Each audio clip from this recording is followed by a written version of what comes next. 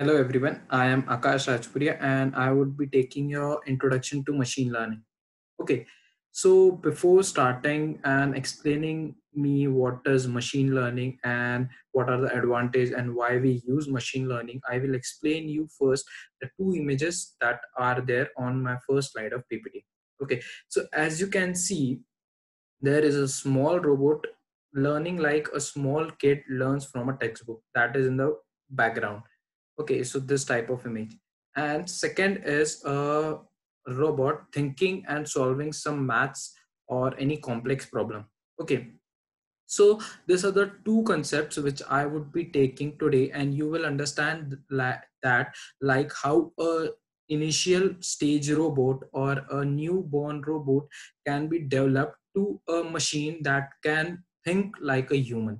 Okay, so that is basically what is all about today's lecture. Okay, so I would be starting with the next slide, that is the learning process. Okay, so learning is a skill acquired by any living organism. Okay, it can be plants, it can be human, or it can be animal. Like plants learn photosynthesis process, like how to respond to a light.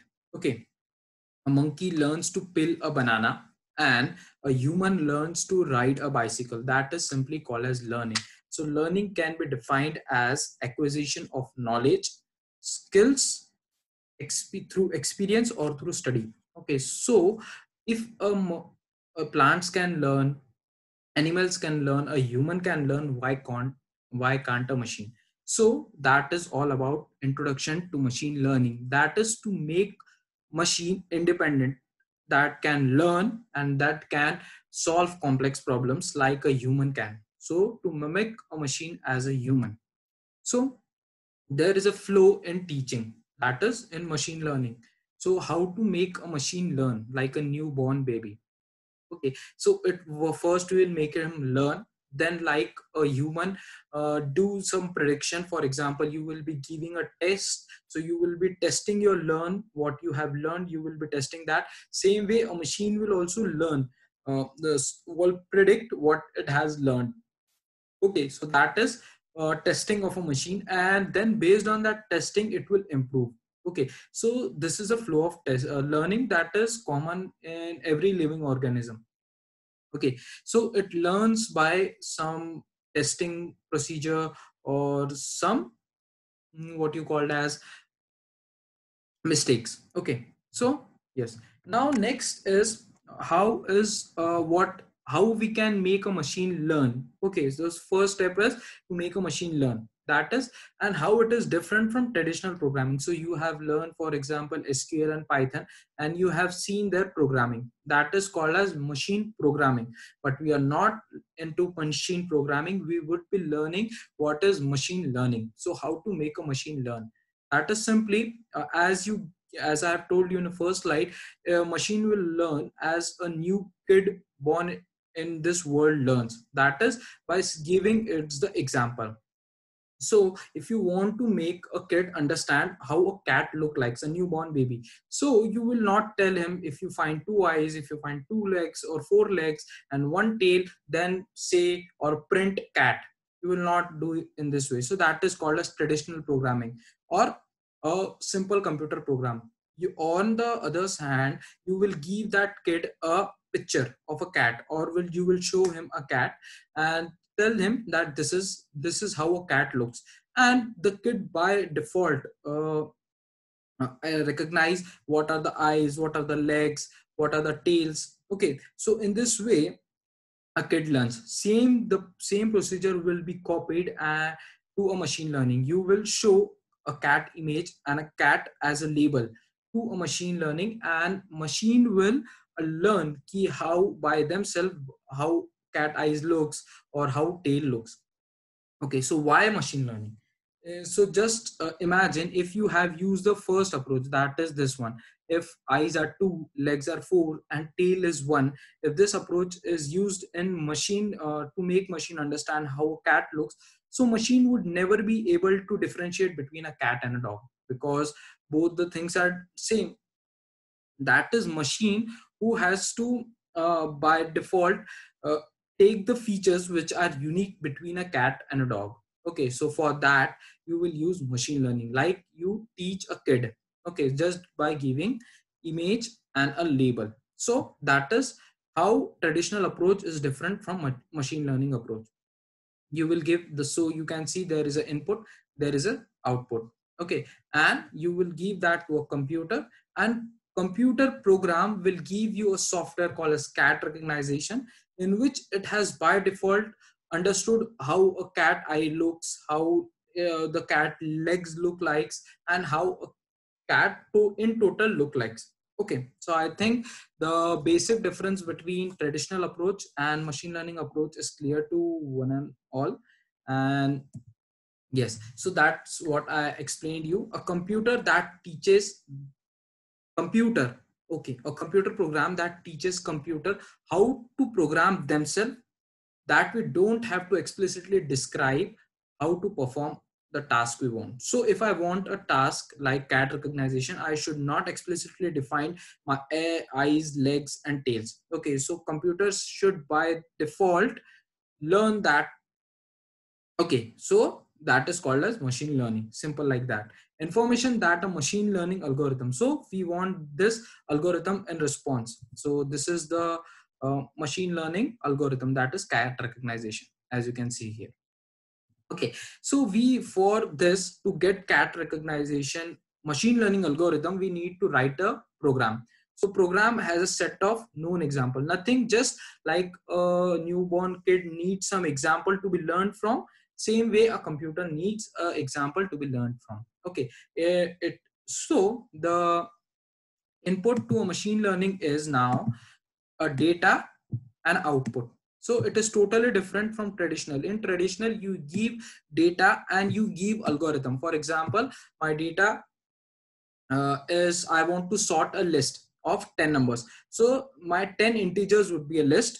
Okay, and algorithm would be which I think it should first check two numbers, then check next two numbers. So this is algorithm. Okay, so defining a logic is algorithm.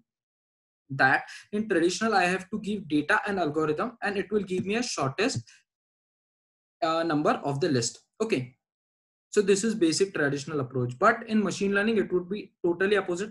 I will be giving a list of 10 numbers, 1 to 10, and for example 10 to 20, and I will giving him the output. The machine learning algorithm, I will giving the output that the shortest number out of this list is 10. So computer will give me the program or algorithm which can sort or which can give me the shortest number.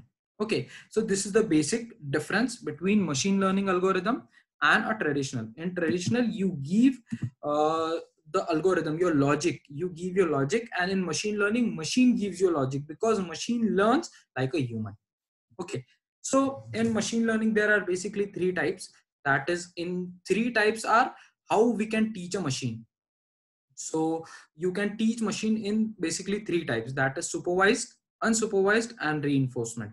Okay, so very easy, and with examples you can understand quickly. Okay, so up till now we have learned that the machine learning is teaching like a kid, as a newborn kid is taught, same way a machine is taught with given examples, with a set of examples, nothing else than that. Okay, and by default machine is capable to give you the algorithm, that is called as machine learning algorithm. And to teach machine we have three types: supervised. Okay, so supervised is like the first a kid goes into a school in which teacher supervise a new learner, uh, hence it is called as supervised learning, in which a kid has a teacher or a supervisor on top of him. If a student does something wrong, teacher will correct him. So in the same way here, teacher is a label. So label will correct a machine learning algorithm. So if you have two images, cat and a dog, and each have a label, cat, first image is cat and second image is dog. Okay, so by a mistake, if your algorithm make a mistake and give label one as dog, that is which is cat by default, so there your accuracy will decrease, and this acts as a supervise. So there is something that supervise that whether the answer is correct or not. If it is correct, then go ahead. If it is wrong, again go back, make some changes in your learning and improve the accuracy and predict that this is a right label. Okay, so once the algorithm is excellent, for example, on a test it got 10 on 10, then the teaching is stopped. Same way as a student after going to 10th, for example, the supervised teaching is stopped. Okay, then there is example of unsupervised. So here we don't have a supervisor, that is we don't have a label. As I told you, supervision means a label which will tell if it is correct or not. In this there is no supervision. Okay, no labels at all. So how it will figure it out? You have a data set of, for example, this Disney characters, and you give it to a machine learning algorithm. So now unsupervised task is you don't know anything about this. Just based on these features, machine learning will by default get what is right. Oh, sorry, what is different from the other. For example, this is a mouse, this is a rabbit, and this three are ducks. So based on the features like the shape of their mouth and the shape of their what you called as ears, based on this some examples, by default machine will be able to recognize which is from a similar group. So as you can see, these three are similar, and this is different and this is different. So it has created three different groups. In this way machine will learn without supervision, because you don't explicitly mention that these are ducks, this are mouse, and this is a rabbit. I have not mentioned it. I have only given this bulk of data, and by the features it has make the group. If it has not given the label, you can give the label, but it will give you output in this way. That is called as clusters. Okay, so this was the second method, and the third method is just learning from mistakes as a human do. Okay, so if you like बचपन में अगर आप कुछ मिट्टी खाते हो, या for example if you lick your finger. Okay, so what Indian parents do, they uh, uh, taste a mirchi powder on your finger. Okay, so you will not lick that once you lick that, because you will find it very hot, or you will find it very annoying. Okay, so you will not lick it again. So by mistakes, like you have understood, if I lick, it will create a problem for me. Okay, so by understanding this, you don't repeat that mistake. Same way the reinforcement learning works. For example, you create a machine learning algorithm for Pac-Man.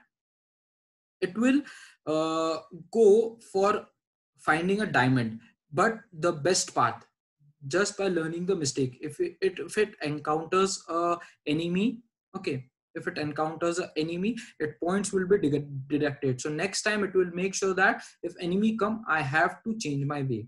Okay, so in this way it will learn the best path by mistakes. Okay, so that was a great introduction of how, what is machine learning, how it learns. So basically it uses this cycle, that is it will learn.